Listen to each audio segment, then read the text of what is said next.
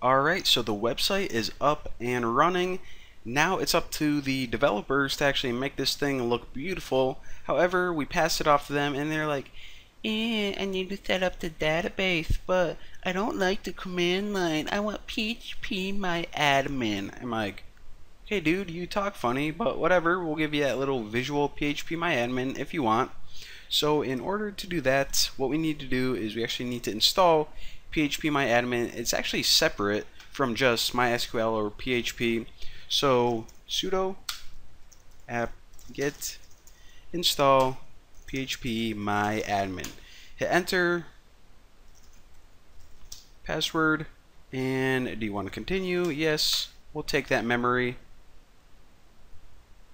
Alright, what is our web server? Of course, we are running Apache 2. Do we want to configure our database for PhpMyAdmin? Yes, we do. And now we need the database's administrator password that we entered earlier.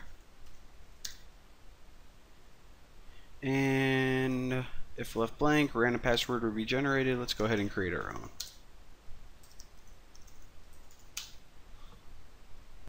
Alright, so PhpMyAdmin is installed. A couple other things we have to do though, clear that, is I want to enable that PHP 5. Remember earlier when we installed a package called PHP 5 mcrypt? That's a type of encryption that we need to use with PHP. So sudo PHP 5 in its enmod mcrypt.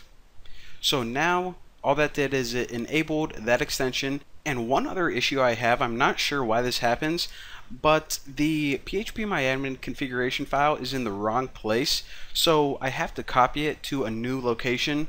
So if you use sudo cp, stands for copy, and then you give it etc PhpMyAdmin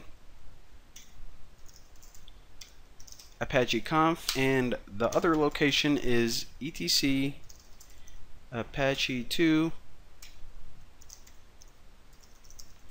conf enabled PhpMyAdmin.conf.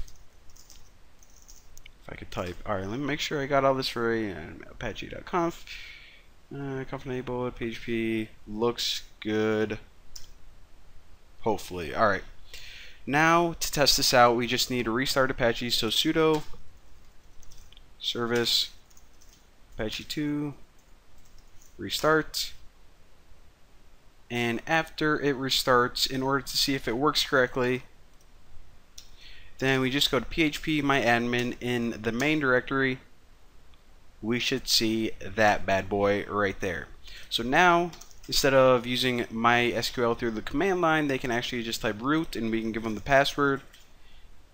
Hit enter and check it out. No, I don't want to save that. We can now visually see all of our databases. We can create them. Whenever we create them, they're going to pop up right here on the left hand side. And yeah, if you guys want to actually know how to use this, then if you go to my MySQL tutorials, I talk to you about how to use MySQL and PhpMyAdmin. So there you go.